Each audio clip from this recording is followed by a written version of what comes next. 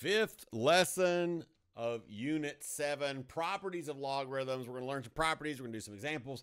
This is a fun one. Really, the last example is what I'm saying is fun, but a lot of it's going to be pretty straightforward. So let's go ahead and dive in. So here are the properties. There they are. So there is product property, where if we have a product in the argument of a logarithm, we can split that up into the log of the first one plus the log of the second one. This can be a really useful thing, doing this either way. Now remember that equals goes both ways, so we could start with this and turn it into that, or we could even start with this and turn it into that, right? That's true for all of these things. We can go back and forth, mix and match, and all the things. So if we have a quotient in the argument, we can split that up into the log of the numerator minus the log. Oop, that should have an x on it. Let's add that real quick, right? Because the base isn't going to change. It's going to change magically, right? Excuse me. And so this one, of course, the order doesn't technically matter, right?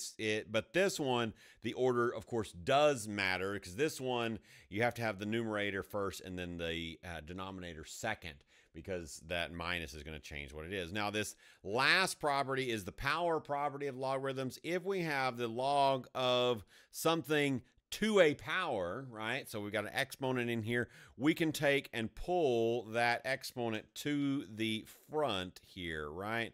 Which is exceptionally useful. Now, I threw this in kind of almost as a bonus idea that if we have the base and the argument matching, that equals 1. This we kind of saw in the last lesson, sort of. I don't know what I was just saying, so, but whatever.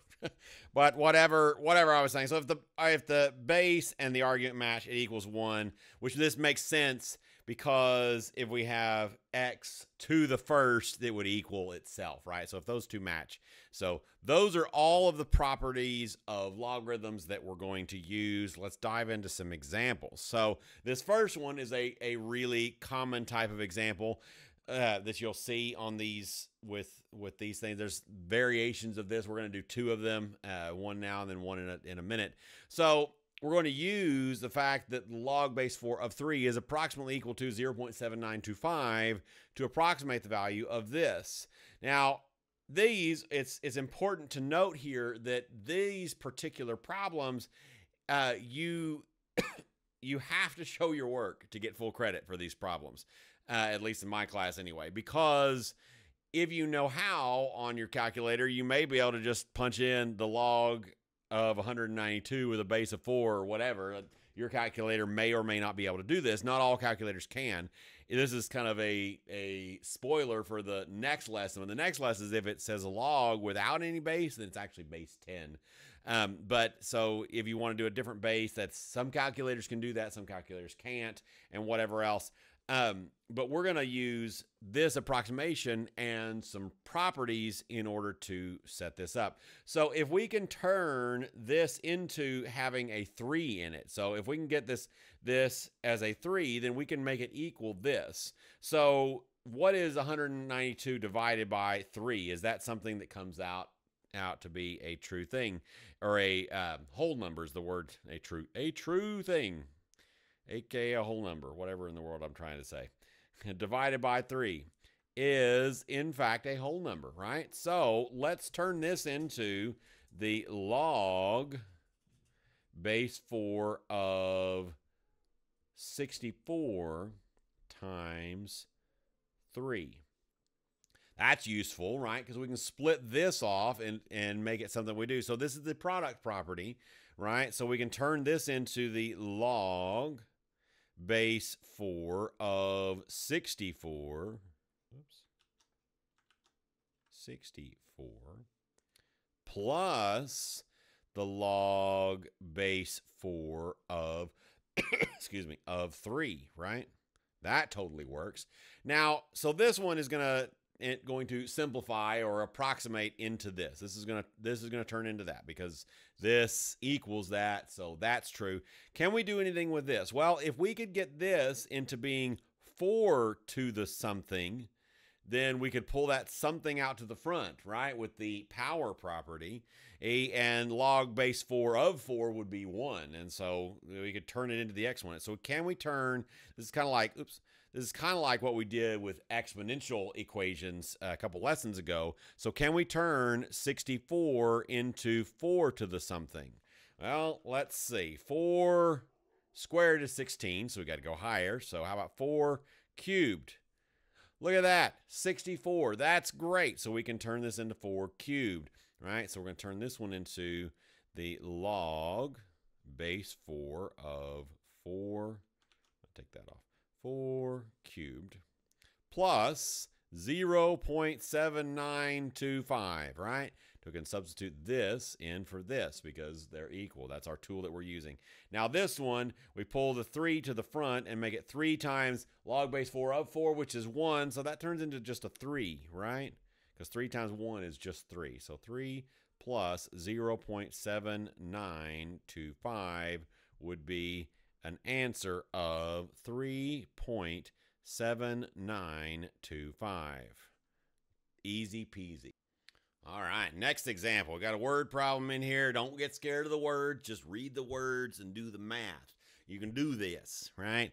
The pH of a substance is defined as the concentration, yeah, we got chemistry, concentration of hydrogen ions, or H+, in moles. It is given by the formula pH equals the log base 10, which I just kind of previewed for the next lesson, that we could just write log without the base, but we'll keep this in for this lesson, of 1 over the number of hydrogen ions, right? Find the amount of hydrogen in a liter of acid rain that has a pH of 4.2. All right, so let's write this. We're going to put this 4.2 in for the pH, right? Let me use a different color, I think, since we've got a lot of white for the problem. We'll kind of do this in a different color, just so it's a little clearer what you're looking at on the screen. So 4.2 equals the log base 10 of 1 over H plus. So we're solving for this H plus. So what could we do? How could we get at that H plus? Well, the first thing we could do is we've got a quotient here, right? And here, so we could split this into 2 logarithms without this weird fraction, right? We could do that with subtraction, right? So 4.2 equals the log base 10 of 1 minus the log base 10 of H plus. Right? That might be useful and helpful. So what else do we know? Well, this one right here, this guy, we can evaluate real easily as log base 10 of 1. I mean, we could put that in our calculator, but we don't have to because it's got a 1. And so the log base whatever of 1 is going to be 0, right? Because 10 to the 0 equals 1. So anything to the 0 equals 1. So if we got a 1 in here in the argument, then this whole thing is going to evaluate out to be 0, right? That's easy peasy. So we got 4.2 equals, well, instead of saying 0, we'll just say it cancels, right? Equals negative log base 10 of H plus.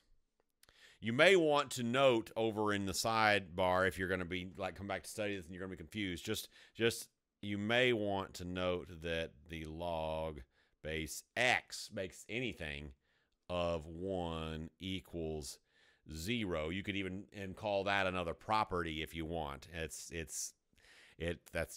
kind of true, right? So now what do we got? Well, let's see. We've got all this stuff that we can do things with. We could excuse me. We could convert this over to exponential form, maybe. That might be a good idea, or try to come up with something else clever.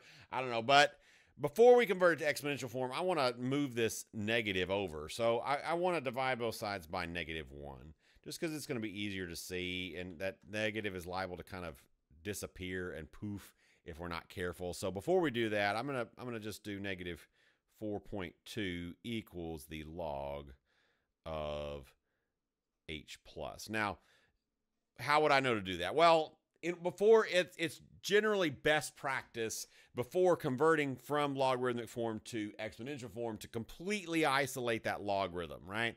And so he still had this negative on him, so we're just completely isolating him, getting him all by himself.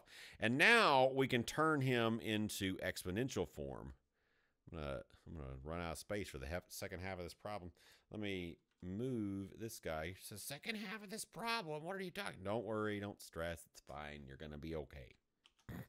You're gonna be all right. All right, so let's convert this into, oh, I left the 10 off, which technically can, but I don't want to do that yet. We'll wait till the next lesson. So 10 to the negative 4.2 equals h plus, right? So 10, let's punch that in our calculator.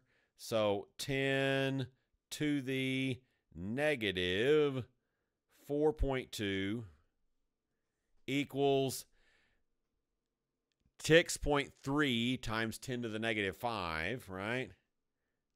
H plus equals 6.3 times 10 to the negative 5. If we were to write this in standard form, that would be 1, 2, 3, 4, 5. So 1, 2, 3, 4. That's what I was thinking in my head, but I was afraid I was going to make a weird mistake.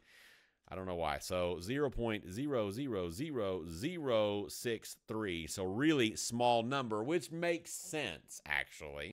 So like I said, second half of this problem, we need to verify that this actually works. So we're going to do a check, right? And so we're going to plug this number in for the h plus and see if we get 4.2 right here. So we're going to practice that with a little bit of more properties of logarithms. So we want to do a check and make sure this works, right? So we're going to plug this back into our original, see if we get 4.2. So we want to see whether 4.2 equals the log base 10 of 1 over 10 to the negative 4.2.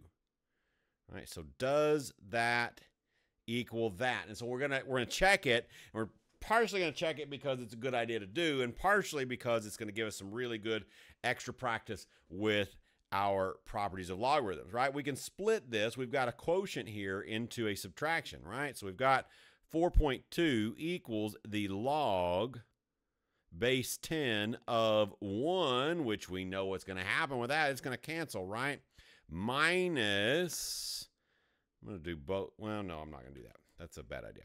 The log base 10 of 10 to the negative 4.2. Oops, I don't know why I did that. All right, so this one just cancels, right? Easy peasy. He goes away because of that 1. He turns into a 0. So then we can pull this exponent out to the front and do negative 1 times negative 4.2, and we end up with 4.2 equals 4.2. So it does, in fact, work. Yay, happiness. Let's move on to the next example. All right. This is just like that other one, kind of, but we're going to use different properties. So given the log base 2 of 5 is about 2.3219, approximate the value of this. So we've got a 5 here, so we need to turn this into a 5. I'm going to rewrite that since it's so small as log base 2 of 25. So can we turn 25 into 5? Well, we can, right? We can turn it into 5 times 5 or 5 squared, right? So turn this into the log base 2 of 5 squared, right? So then we've got a, that's fine, it can be there, whatever. We have an argument squared. We can pull that little exponent out to the front and turn this into 2 times this. I'll go ahead and write that as a full step. 2 times the log base 2 of 5. The log base 2 of 5 is this right there. So it turns into 2 times 2.3219, which that we're just going to plop into our calculator. Easy peasy. 2 times 2.3219, enter. So we get that it is approximately equal to 4.6438. There we go. We've got one more example to do, and then we are through. This right here these kind of ones are my favorites, and then we're actually going to learn some more that are really cool in the next lesson, where we get to do all kinds of magic stuff. So we're trying to solve for x. So we got to get to the x. It's stuck in these logarithms. So we got to get it out the logarithms. We've got to get it out by himself, right? Got to get everything off of it. So how could we do that? Well, we've got a sum right here, right? We've got law and the bases match, so we could turn these into a product. That's probably a good first step. So we could turn this into the log base 6 of x times, now it's times this whole thing, right? Don't make those easy mistakes, right? Equals 2. Now what could we do with this? Well, we could distribute it, right? Distribute that x and turn this into the log base 6 of x squared minus 9x. Okay, what could we do now? We need to get this out of here. We need to manipulate some things. Well, what if we turn this into exponential form? Then we'll have these out of the log at least, right? Let's see. So that'll be 6 to the 2 equals this. So 6 squared equals x squared minus 9x.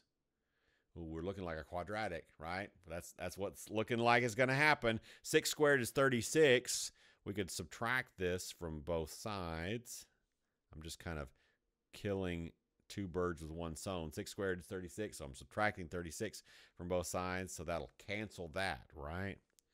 So we end up with x squared minus 9x minus 36 equals 0. So can we factor it? Let's take a look and see. All right, so trinomial, so 2 sets of parentheses equals 0. X times x gives us x squared, right? Easy peasy. So this, we could try 6 times 6. 6 plus 6 is going to be 12, and 6 minus 6 is going to be 0. That ain't going to work, right? So what are the other factors of 36? Well, there's 12 and 3. Why don't we try 12 and 3? Then 12 and 3, can we add or subtract those to get that middle term, that negative 9? Yes, we can. If we put a minus here, negative 12 plus 3 is negative 9. So follow our nose and our mouth. Great googly moogly, right? Then we would set each one equal to 0, and we would end up with x equals positive 12 and negative 3. We have lots of examples of doing those step by step in other videos. You can certainly do that. Just as a real quick, I set x minus 12 equals 0 and x plus 3 equals 0, right? And solve each one of those, right? We've done that dozens and dozens of times. So we'd be tempted to circle both, but we know from past experience that these might not both work. One of them we can just already throw out easily, because up here, that's what we're checking for. We need to check in this one and in this one to see if we end up with a negative or a 0, right? So if it's not a positive number, then it doesn't work, right? So since this is just x, that's already negative, right? So we know we can't use this one in this particular problem. Now, what about 12? That's going to work in this one. It's going to give us a positive. That's easy peasy. So let's plug it in here and see what happens. So we're going to plug it in over here, and x minus, 12 minus 9, and is that greater than or equal to 0, right? 12 minus 9 is 3, and 3 is in fact greater than or equal to 0, so it does work. So our answer is x equals 12, and that is the last lesson. Thanks for playing along. See you in the next one. Bye-bye.